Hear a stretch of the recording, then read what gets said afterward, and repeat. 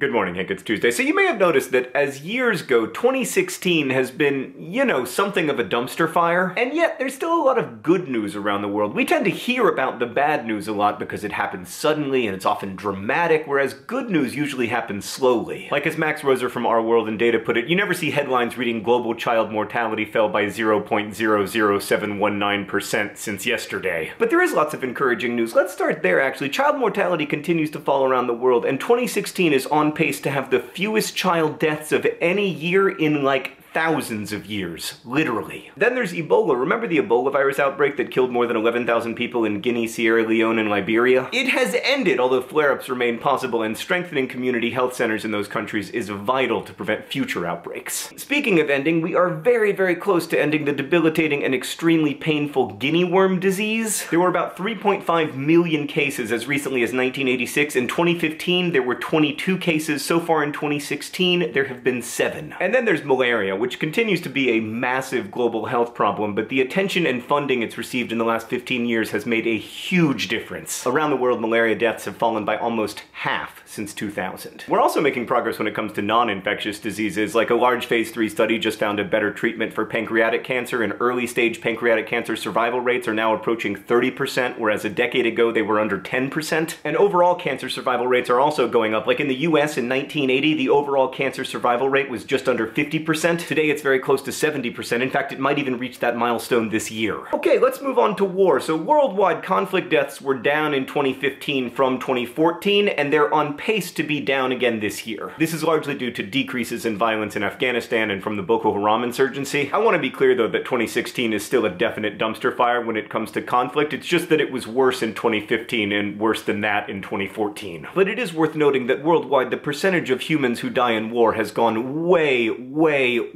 down since 1945. Also, ISIS is losing. They've lost the cities of Fallujah and Manbij, and while they definitely remain a threat, especially in Syria, Iraq, and Libya, to quote The Economist, the self-proclaimed Islamic State is weakening fast. Okay, let's move on to bankruptcy. There is less of it, at least in the US. In fact, the rate of personal bankruptcies has fallen every year since 2010 and is down again in 2016. Meanwhile, the global economy is growing and will probably grow faster this year than it did last year. And worldwide absolute poverty is declining. In fact, in 2016, there are 200 million fewer people living in absolute poverty than there were just 4 years ago in 2012. Literacy rates are going up around the world, and the literacy gender gap is shrinking. The percentage of literate humans will be higher than ever this year, and no, people have not stopped reading books. In fact, sales at bookstores are up in 2016. It's the first time they've risen in many years, and nobody knows quite why it's happening, but it reminds me that I should really finish that book I've been working on. We're gonna end with a few fun ones. Video games are getting better. Like, I know lots of people don't like it, but I am overwhelmed by the beauty and size of the new video game No Man's Sky. In fact, Hank, I've just begun a new series on Hank Games where I explore my own existential anxieties while walking around a largely abandoned planet. You can watch that by clicking here. There's a link in the doobly-doo. But in general, video games have gotten awesome. What else? We got more Harry Potter. AFC Wimbledon is in League One, and our awesome new advertising is up in their stadium. Pokemon Go has led me to explore a fascinating and intricately detailed world called Outside. And Beyoncé released maybe the best non-Mountain Goats album of the decade. Hank, again, I'm not trying to say that everything is going well here on Earth. There is much to lament and much that needs to change. But I'm really encouraged that as a species, we've shown an ability to make broad, positive changes. And I really believe that in spite of it all, hope is not misguided.